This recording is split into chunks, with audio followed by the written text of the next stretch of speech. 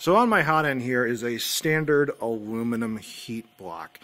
And for all intents and purposes, for your typical operation using PLA, ABS, PETG, it's perfectly fine. However, you may notice when looking at your temperature graphs in Octoprint that once you reach your desired temperature, it's not a flat line. Depending on how good your PID tune is, it may kind of wiggle up and down as time goes on.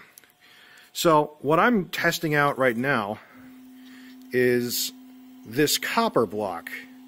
It is significantly heavier in relation to the aluminum block, but its thermal mass may allow the temperature that I have to be more consistent and stable. Will that result in better printing? I don't know, but I'm surely going to test that. Now, another thing that copper blocks allow you to do is go to extreme temperatures.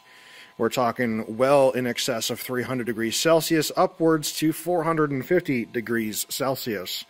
This hot end is not designed to do that, but at some point I may get into exotic filaments like PEEK or PEI that require such temperatures. Now, to do that, you will need a PT100 thermocouple. This particular block does not have the capability to do that, but there are plenty of them out there for less than $10 that do have that. So, for what I have right now, I'm going to test the temperature stability of copper and see if I get better results using it. So we've got the copper on the system, and the interesting thing to see will be the difference between the fact that copper is more conductive with temperature than aluminum is, but it's also got a lot higher thermal mass. With it being installed, we just have to tighten everything down while it's hot. You know, the good old expansion and contraction of metal.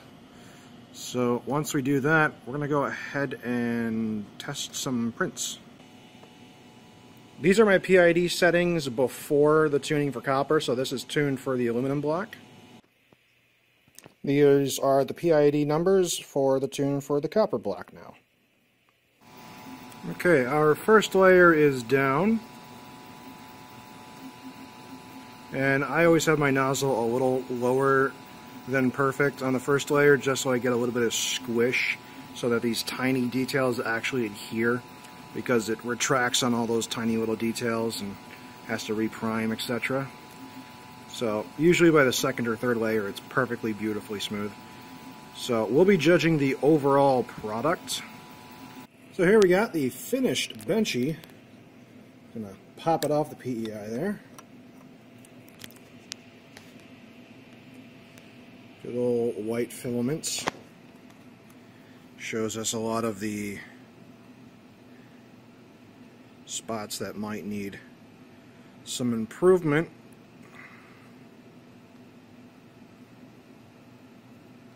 Overall, it's certainly a benchy.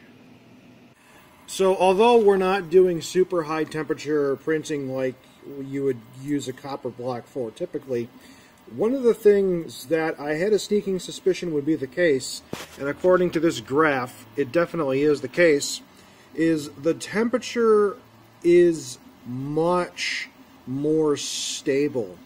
And my only real theory as to why is, in addition to doing the PID tune for this particular block, the block itself being made out of copper has that extra thermal mass. It takes longer to dissipate the heat outside of that copper compared to the aluminum. So because of that, the heater doesn't have to go on and off as crazily fast as it once did.